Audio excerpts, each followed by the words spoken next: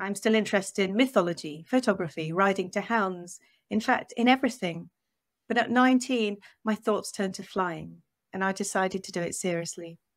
I was convinced that aviation was a profession with a future and determined to earn my living and make my career a paying proposition. Welcome to the Damcasters, brought to you in association with the Pima Air and Space Museum. I'm your host, Matt Bone.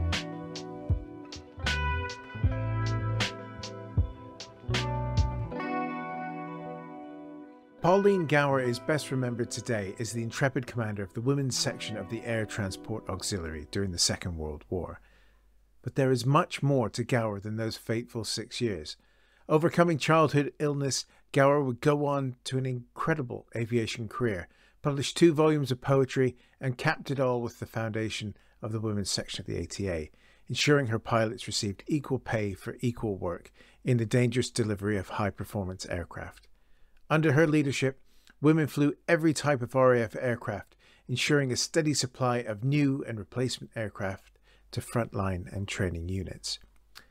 Alison Hill is a poet and author of the new biography of Pauline Gower, which is a heartfelt look at this remarkable woman and the remarkable women that she surrounded herself with. Our conversation is going to focus on Pauline's life before the ATA, but when I'm speaking with a poet, about a poet, I had to ask Alison to start with, what drew her to Pauline Gower? Was it the poet or the pilot? I think it was very much both. And a little story of how I came across Pauline Gower. Of all places, in Hampton Court Emporium, which is a grand title for a very dusty, overflowing shop full of vintage clothes, assorted glassware, ornaments from every decade. And on one of my visits, a pristine copy of Spitfire Women by Giles Whittle in the very small section of secondhand books. And I thought, wow, I mean, my eye was drawn to the cover, first of all, the pilots on the front. And I didn't really know that women had flown Spitfires in the Second World War, let alone, as I found out, tiger moths, mosquitoes, hurricanes, Wellingtons, and many more types. So I bought the book, of course. I wasn't going to leave the shop without it. And I soon discovered a wealth of stories. You've got to throw typhoons and tempests into your list, because they're my favourites. Yeah, everything. So I bought the book, and I was really lucky, lucky enough to meet some of the women in the pages. So that was fascinating. So yeah, I just decided it was Giles Whittle's book is a really, really great overview of the story, of the pilots, of the women, of the time. And he's a journalist, so he writes in it in a very succinct way.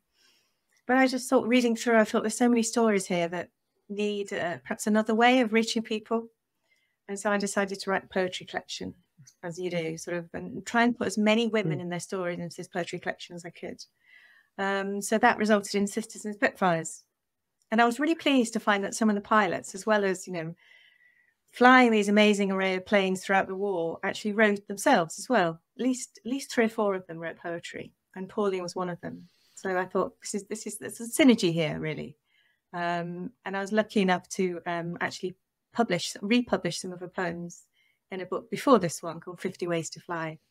So I feel like her work is reaching new audiences. I've read some of her poems in schools and next to Spitfires and Hurricanes. And I just feel like her words are sort of resonating down the decades and are reaching new audiences like that. So.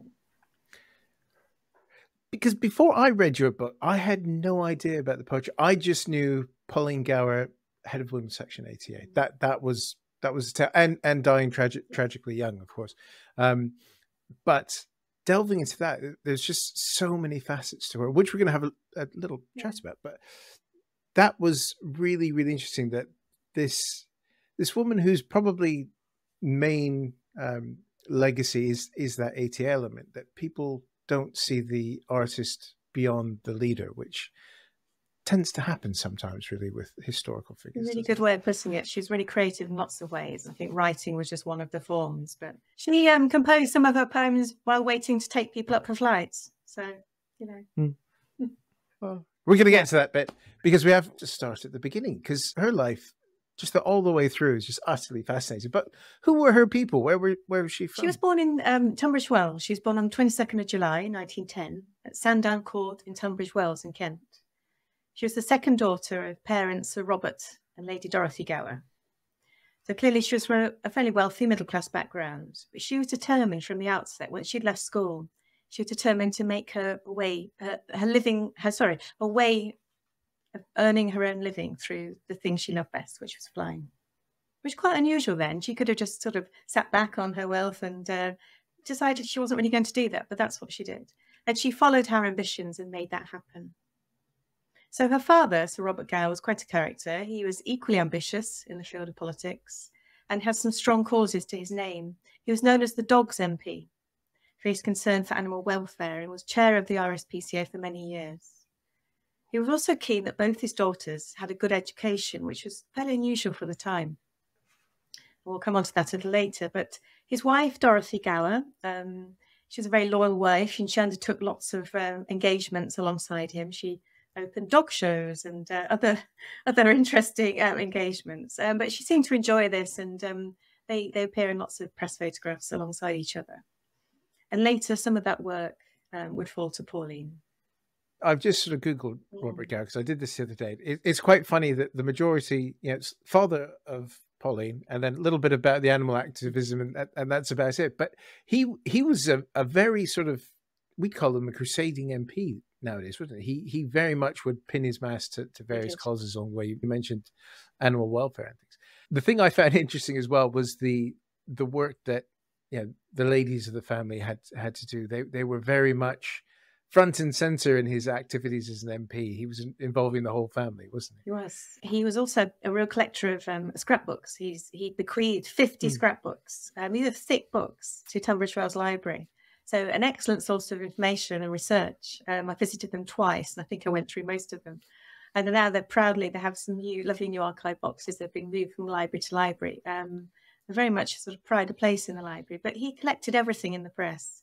Pauline obviously was a focal point. She was in the press a lot through all her aviation career, and then her writing as well appeared in the press. But he collated all these into scrapbooks, and I detail some of that in the book, 50 of them.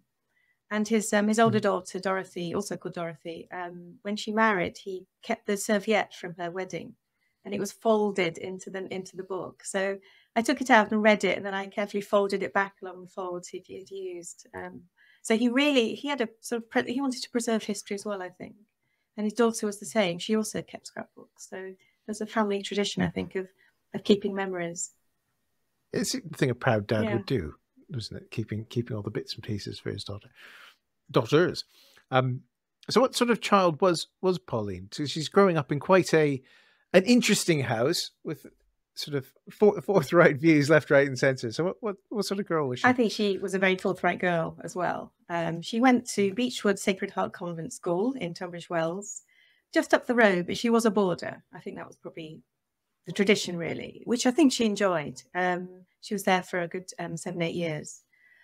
And many former pupils, I was lucky enough to read about what some of her sort of fellow peers had written about, and they all, I think she was on a bit of a pinnacle, really. She was called a glittering figure by one former school friend. And I just read a little bit about what one of them had said, actually.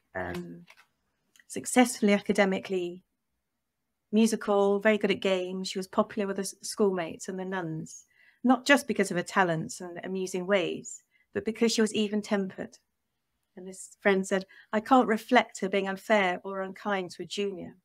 She could always be relied on to organise treasure hunts in the school grounds, charades or surprise concerts, and her singing Lancashire songs, accompanying herself on the ukulele, in ribbons flying as she danced around, is still a jolly memory.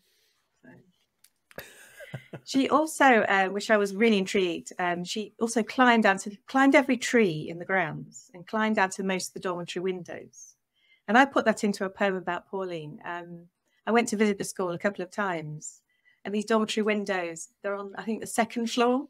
It's an old crumbling building, and I think most of the sort of window ledges were crumbling when I was there. So I imagine her sort of climbing along window ledges and climbing down and just reaching for the sky, but also there's a real sense of adventure over there, I think, in her. Oh, definitely. Yeah. All those stories that you have from her school days just seems like she was irrepressible. It's the word that just kept sort of popping into my head. She's always was trying to push things on. But it wasn't all happy times, was it? She got terribly She ill. very nearly died at the age of 17. She had a very serious brush with death. She's in out of school infirmary with an ongoing and prolonged ear infection, which turned out to be very severe and very nearly escalated to death. She was overnight in hospital, and the nuns and the girls were lighting candles and praying for her. And there was a very strong fear that she was not going to make it through the night. But she did. And I think strength of character and strength of her will, I think by the second day she was up demanding chicken soup, or at least eating chicken soup. So she'd come through something very serious and very nearly died. And I think it slightly altered her perception. I think she thought now she was going to do as much as she could. That's sort of my feeling from what she then went on to do. And I think she thought, you know, she'd come through sort of a very serious night and operation, and she'd made it, and she was going to go for it. So, yeah. So flying enters her life around about this time. So post stillness, isn't it? And what do you think drew her to that? Was it this desire of the brush from death to just literally grab the most exciting thing that she could, and that was flight? I think it is. I'm going to read a couple of bits that sort of say in her own words why she chose flying. She could have chosen lots of different things. As she said, I'm still interested in mythology, photography, riding to hounds, in fact, in everything. But at 19, my thoughts turned to flying, and I decided to do it seriously. I was convinced that aviation was a profession with a future, and determined to earn my living and make my career a paying proposition. So that was that determined streak in her, I think. Yeah, it's that line there, the paying proposition. It wasn't just joining the flying set, which about this time was one of the in things, wasn't it? The Brooklands crowd and all of them. But it was to make her own career out of it. Very much so. I mean, really, her parents probably expected her to do a London season, which she did. And she said in her own words that she was bored to tears. I think she went to Paris briefly. She did the London season. Was probably expected to find a suitable husband and eventually settle down and provide some grandchildren. But she wanted to do more with that. She'd had that brush with death. And so she told her parents, and I imagine this, I think I wrote it in a poem, but I did read it in one of her own sort of pieces of writing, that she told them over the breakfast table she was going to learn to fly. And I imagine her father, or I think she's recounted that he just shook his newspaper and carried on reading. And her mother might have quietly put her teaspoon down, sort of waiting for the reaction. And I think her father said, well, I'm not going to pay for you to break your neck. He wasn't going to support her. And so she decided that she was going to fly, and she gave violin lessons. I mentioned she's very good at music. So she said she'd give violin lessons to unsuspecting pupils and earn money for flying lessons that way, which she did.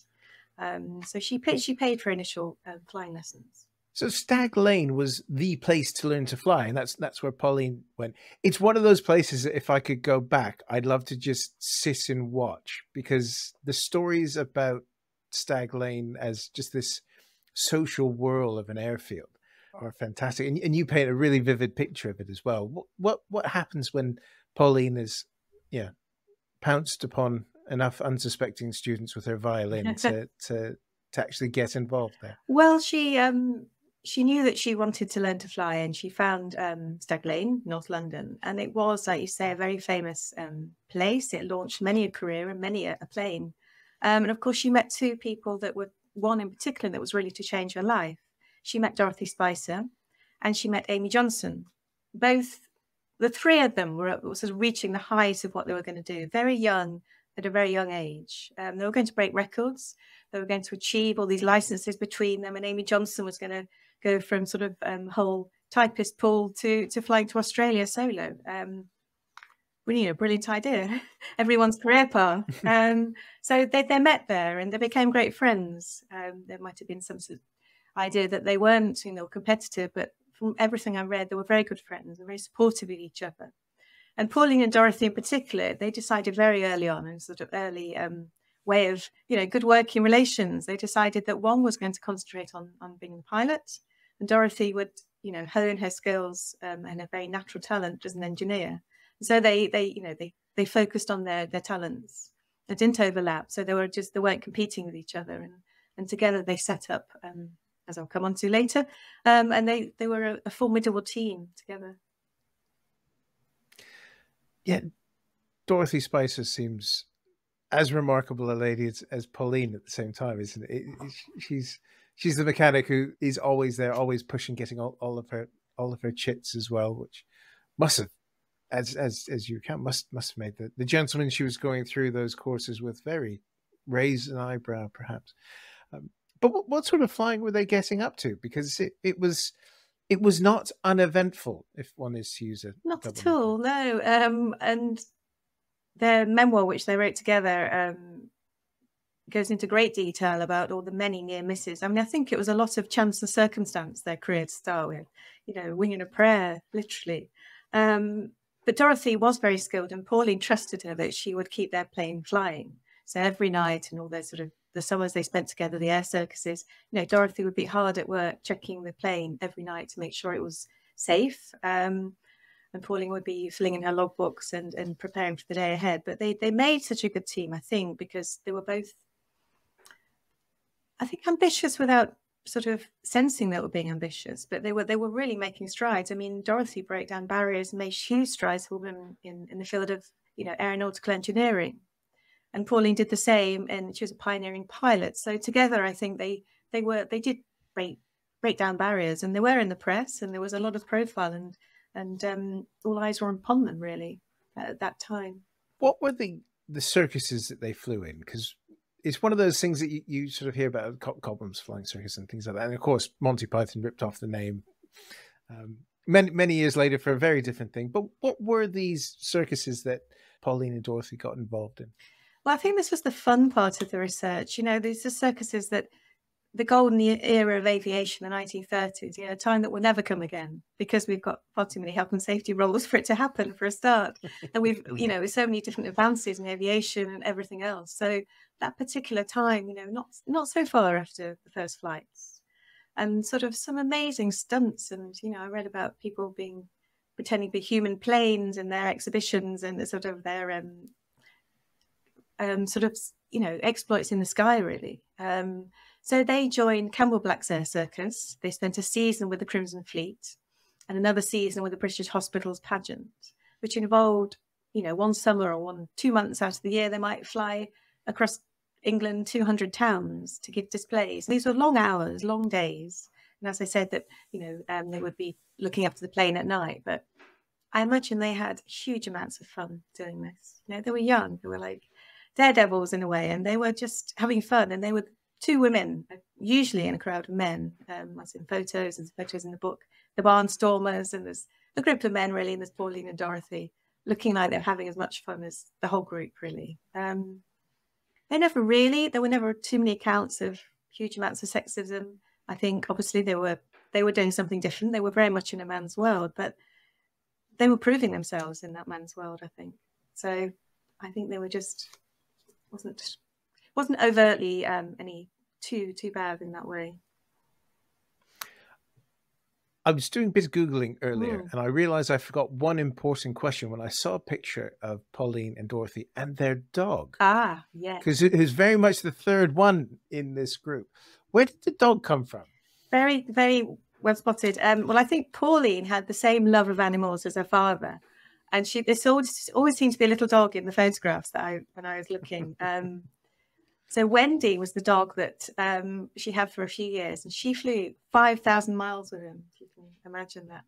And I think she's a little Yorkshire Terrier, I think, and her hair must have been quite blown by, the open cockpits. But, she was in lots of fair amounts of flights. So yes, and I think she flew around the country with them.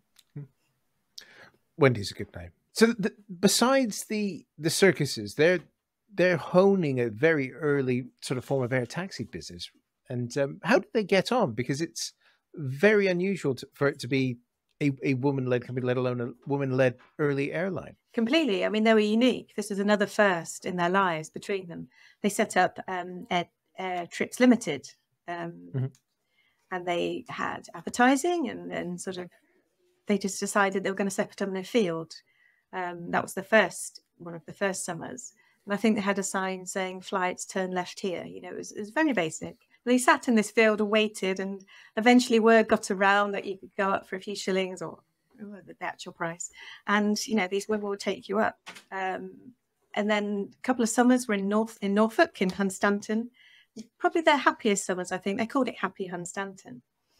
And I was going to come to this point at the end of our chat, but I was lucky enough last year to meet somebody who'd been up with them. Oh, wow. So he's in his mid-90s, and they inspired him to join the RAF and become a pilot. So as soon as this was all connections with the RAF News, they'd done a preview of the book, and he it sparked memories. And so I was, I thought, I'm not going to meet many people that have met Pauline and Dorothy. So I went to visit him in Norfolk. It was a lovely afternoon with all his memories and bits of Spitfire all around his house and lots of memorabilia. And I think, he enjoyed our afternoon in the meeting. I gave him signed copies of the book. But, he said, yes, these two young girls just turn up in the field. And we knew they were coming, and we used to run off to the fields and be taken up with them. And they just took up 33,000 passengers over those summers. Usually, sometimes just for a short hop, 5 minutes up in the air.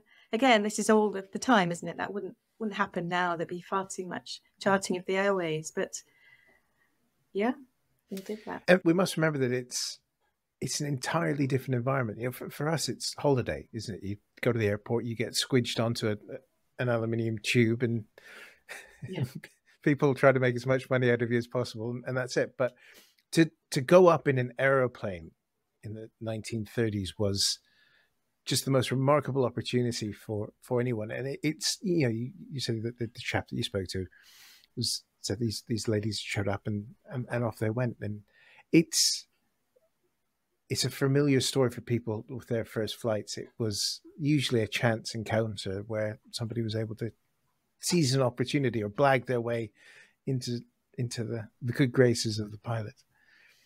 Indeed, and there are lots of I put lots of details of those flights in the book. One particular one was that Pauline found lots of she'd taken up clearly a Catholic, because they'd left lots of little relics around the plane afterwards, and a rosary, probably because they hoped they'd get down in one piece. So they'd left all these, and she just thought that was really funny having to collect all this at the end of the flight. So she was, I think she used her writer's eye to put all that detail into her book.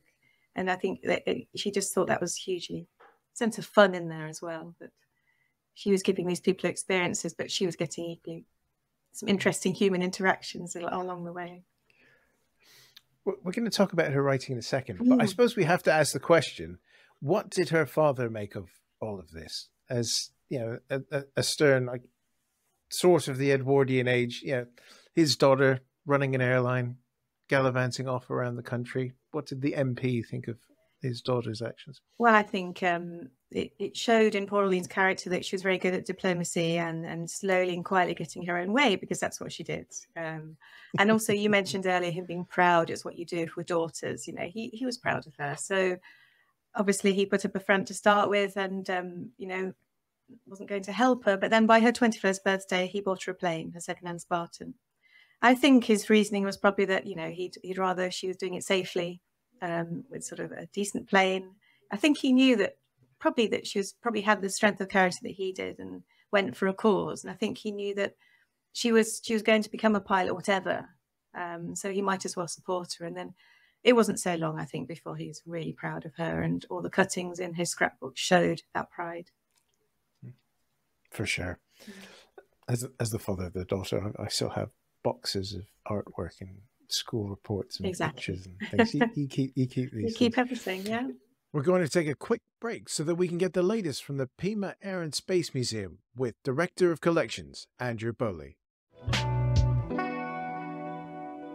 Here we're at the Pima Air and Space Museum with our Douglas A-20G Havoc.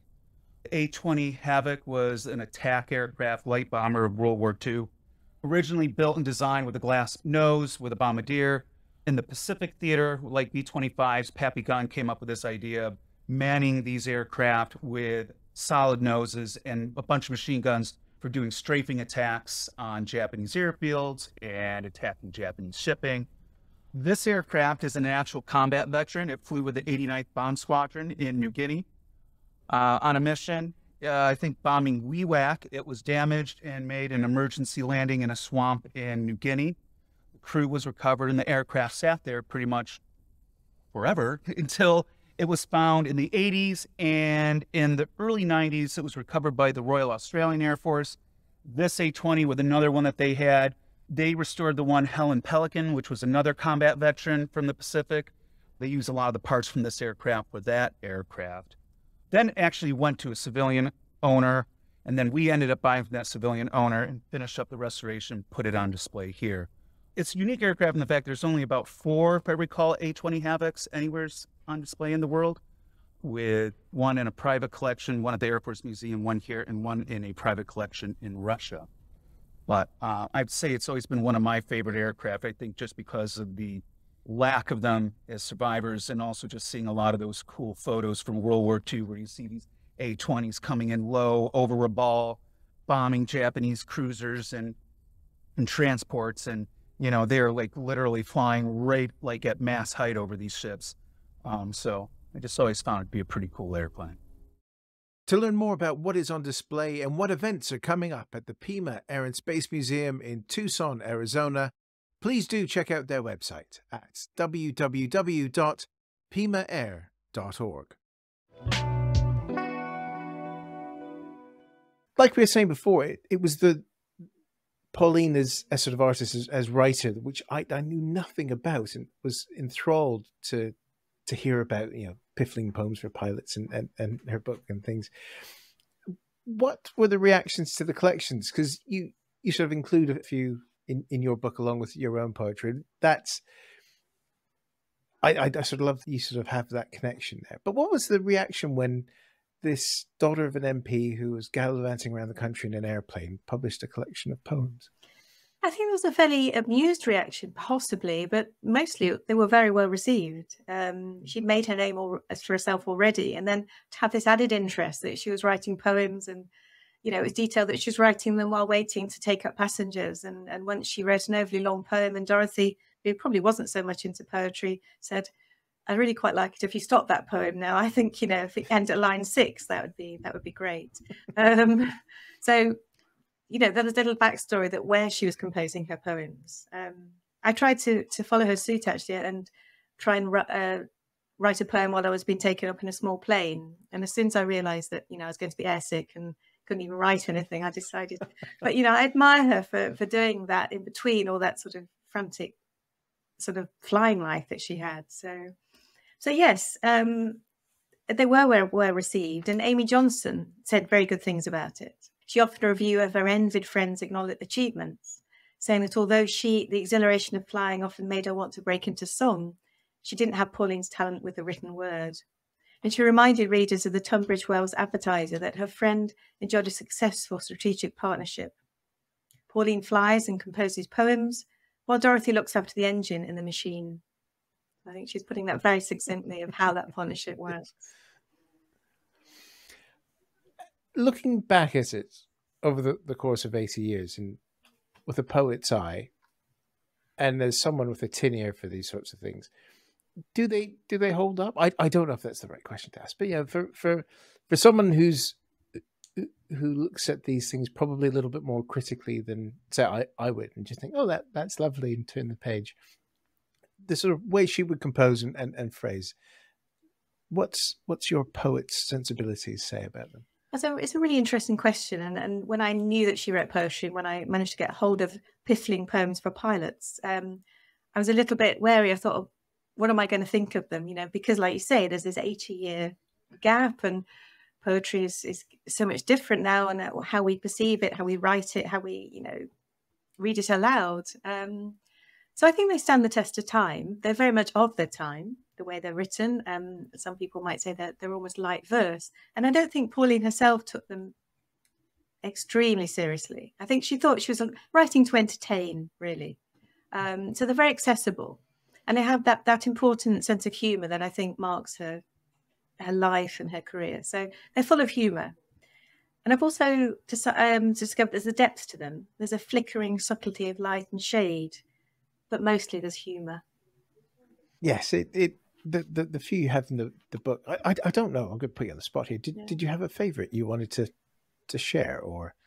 Well, I mean, there's one I did put in the chapter about her poems, so I could share that one.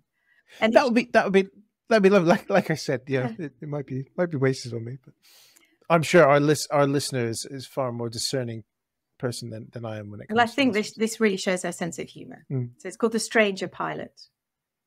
From some far continent he came to teach us how to fly. We'd not even heard his name, from whence he came or why. He told us of all the things he'd done at least 100 times, and all about the cups he'd won in distant foreign climes. From tales he told we had to grant he was no also-ran. With wonder we exclaimed, "You can't!" But he replied, "I can." It was a joy to tease and bait that pilot of renown, and each in turn would lie in wait and try to do him down. One day we caught him by the sea, that was the last of him. Tumultuous, well, R.I.P., the blighter couldn't swim. She's clearly having a lot of fun. She is with her observations. I think it was that. It was a sense of fun and a little bit of getting at the pilot. Obviously thought he was a wizard pilot, to use another term from the time. You clearly spent a lot of time with her work and things. How did it inspire you in your own works when you were writing about the women and what sort of moved you after spending a lot of time with Pauline's poetry? I think possibly that she didn't go on to write more, really. They were sort of poems of a young woman. As I said, they were amusing, they're light, but I've only really just thought this, but she might have gone on to write some deeper poems. She might have gone on to write all sorts of things, but I think they're of their time, but they're of her time as well. Yeah. And it was also, just to add, it was quite an honour to republish them and to have the permission of her son to put them in this book as well, because I think it's just giving them that extra lease of life, really. Very much so. And it's remembering just how young she was throughout all the things that she crammed in. But the other thing you mentioned earlier was her sort of memoir of her and Dorothy's adventures, Women with Wings. How did that book differ from the poetry? Because that's very much more sort of nuts and bolts, what we're getting up to sort of thing. It really is, yeah. And I was delighted. It's a very rare book now. I was really delighted to get my hands on a copy, because until I read that book, I really didn't have Pauline's voice, I don't think. I tried to find a copy online, and I was very pleased when a friend, a researcher who's now become a friend, lent me a copy, and she bubble wrapped it beautifully. I was thinking this book is, I think it might have been between lockdowns, and it was coming at Christmas time with the post. I remember the post had all stacked up. But anyway, I opened my door and it was on the doorstep. And, when I unwrapped this bubble wrap and this time and this sort of history, her voice really shines through. So it was a memoir of their time flying together, their 6 summers. And it's the only time that Pauline and Dorothy actually nearly fell out, because they couldn't decide who was going to write the main part of the book and who was going to top it, tail it with a forward and afterward. And I'm going to ask you now, Matt, who do you think won? I'm guessing it was Pauline. Yeah, she did. She decided that, yes, determination won that one. But they didn't fall out for long, because Pauline did get to write the main part, and Dorothy Spicer did sort of write the introduction and the afterword. But she writes with lots of energy. She's very humorous. And it details their time together, their scrapes and their adventures. But it also includes some of her writings from journals. She wrote for the Women's Engineering Society and lots of other aviation journals. And she was encouraging, really, women to fly and young girls to consider careers in the aviation, bearing in mind it was still in the early times of women actually getting into aviation. So she was a huge advocate for women in that way. And so the book's informative, but it's also very entertaining. And if I could just read a short passage, she almost looked ahead to her own place in aviation history. And this sort of rather poignant, but very Pauline paragraph. In 20 or 30 years' time, I can picture myself being looked upon in very much the same light as one now regards the retired captain of a windjammer. I should be invited to aeronautical dinners as a sort of curiosity. Young pilots employed in making rocket-like ascents from Hyde Park with some up-to-date contraption which can transport 100 businessmen to Paris in half an hour will listen and laugh as I make my little speech about the good old days at Stag Lane and Croydon. To be able to get to Paris in a half an hour. Exactly. Oh, that's very moving, and because she didn't get that opportunity. Exactly. Yeah. And it would have been amazing. It would have been amazing to have seen her hold court, as she undoubtedly would have had she had that opportunity. The thing that really surprised me about this book, you mentioned that Amy Johnson wrote the foreword, and you cover in the book that lots of people have tried to make it out as a rivalry, but it was a friendship, which is clearly from the foreword. But the how should we put this? Prickly editor of Aeroplane, yes, C.G. Gray, actually wrote a good review. I believe this is the only time I've ever heard of Gray writing a positive review of something. He did. I mean, I put some of his less favourable comments in the book as well, which readers can discover. But he did. He wrote that Pauline's keen sense of humour cuts across all her 18 bursts of facile rhyme. The meter runs almost as evenly as an aero engine, and the authoress is to be recommended for avoiding the highbrow. He goes on to say that the booklet was dedicated to her friend and partner, Miss Dorothy Spicer, which will appeal to all who knew this irrepressible pair of sportsmen. An interesting slant, and one that would probably have caused Pauline to arch at least one eyebrow. But he said good things, so that was all good. He's a fascinating and terrible character all in the same go. But that is lovely that he was able to recognize that as well. Well, as the world starts getting a little bit darker in the 30s, how are Pauline and Dorothy going? Does the air trips business manage to keep going all the way up till 1939? No, they finished sooner than that. They both had I haven't got the actual date to hand, but they finished a couple of sadnesses in both their lives, and they decided that it was time to wind it up. They'd had their day, and I think the last but one season had been really taking its toll on Pauline's health, and just generally the sort of, they were tiring seasons and summers, and not particularly didn't make an awful lot of money. So I think they decided that the 6 years had been long enough, and it was time to do something else. And of course, then war was looming. So, yeah. We're not going to delve into the formation of the ATA and too much, because we want people to read the book. But I think the question to ask really was, she was very aware of the political situation. I guess being the daughter of an MP, you keep a finger on the pulse, don't you? How did she just use her connections to ensure that the door would eventually open for the women's section? Because she networked like a pro, didn't she? She did, yes. And she did it in her own style, which someone has said is stealthily, or sort of step by step. And she knew where she was going. She knew the end result was that she knew there was a pool of, talented women pilots that could be needed and could be used. The ATA was sort of in early ideas, and it was obviously going to be, they hadn't really considered using female pilots. It was going to be men, but Pauline knew that, these women could be utilized and could really help. And so once, discussion started, and she did use the sort of networking that she'd the connections she'd made. So she sort of almost one meeting at a time, just pushing slowly, but she got where she wanted. And she used that skill of diplomacy and sort of leadership in her role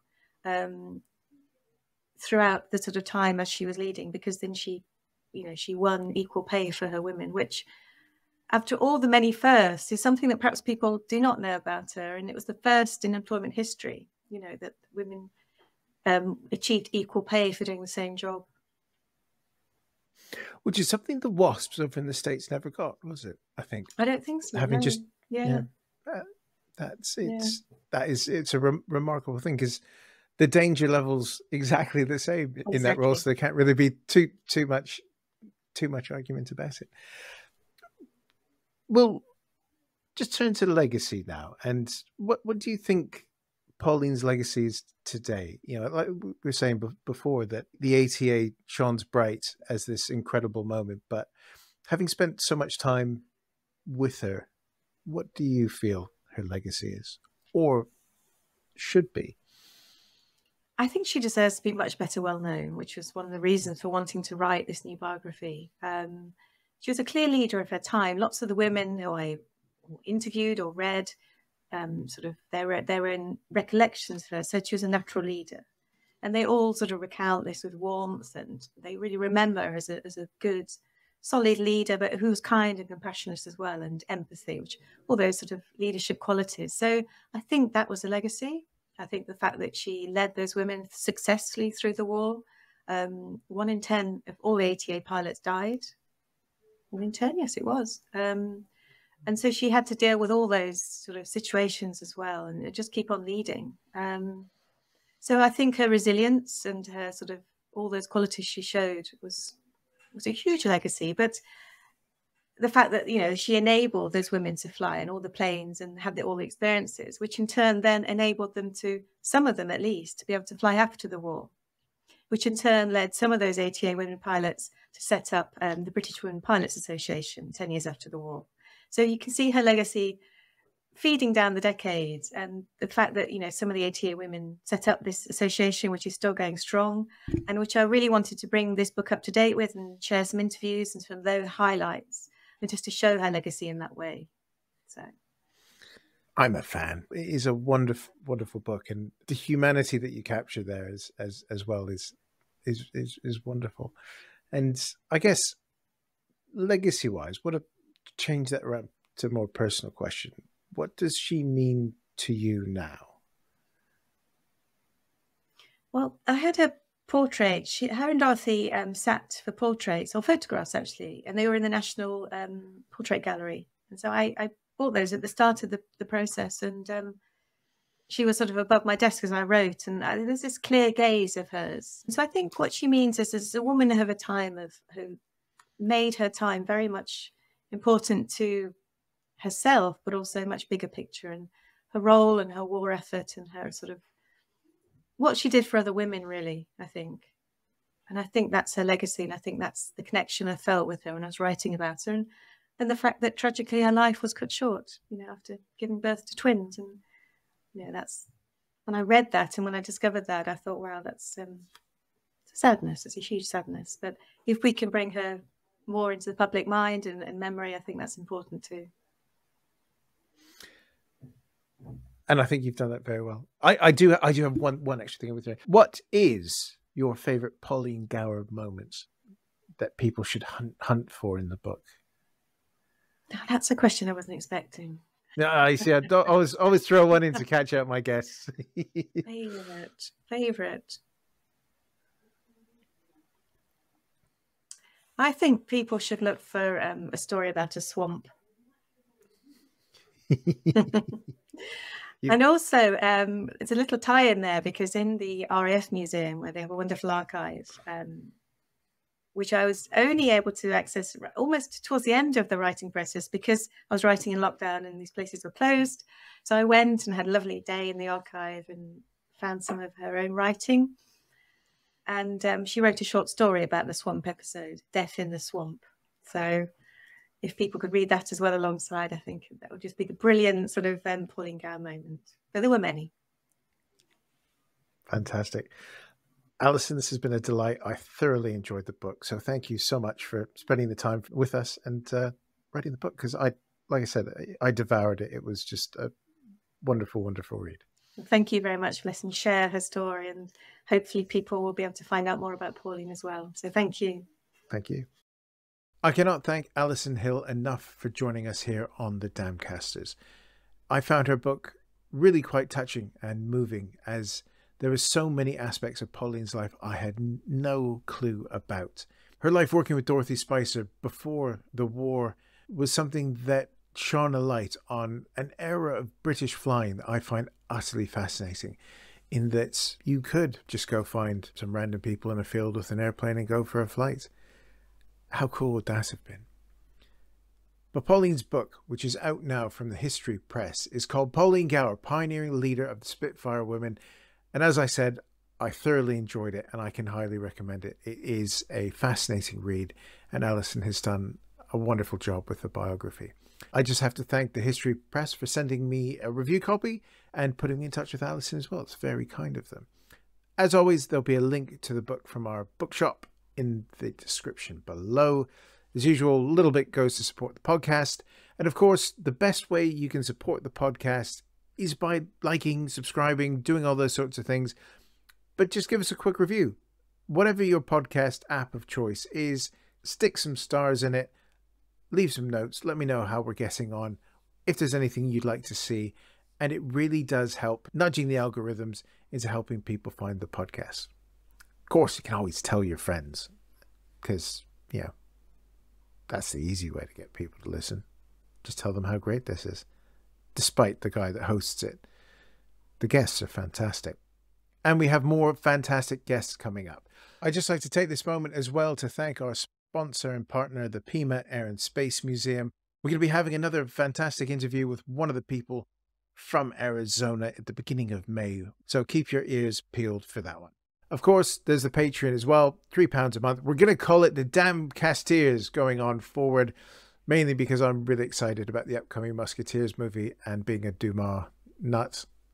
Why not? So if you want to join and become a Damcasteer, check out the links in the description below. There's going to be more bits and pieces on there. We've got a new video up where I delve into my love-hate relationship with the first of the few. That's for the Patreon fans for the time being. And I think it was a lot of fun to do. Next time, we'll have another guest. And as always, we'll be back soon next week with another episode. And I do hope you'll join us. Until then, thank you everybody for your continued support of the pod. This is great fun. I know it's been a couple of weeks since the last episode. Bit of the black dog, but thanks for understanding and tuning in again. So, until next time, thank you so much for listening and do take care of yourselves. The Damcasters is hosted and produced by Matt Bone, and it is a Boney Abroad's podcast production. To check out our other podcasts, head to boneyabroad.com.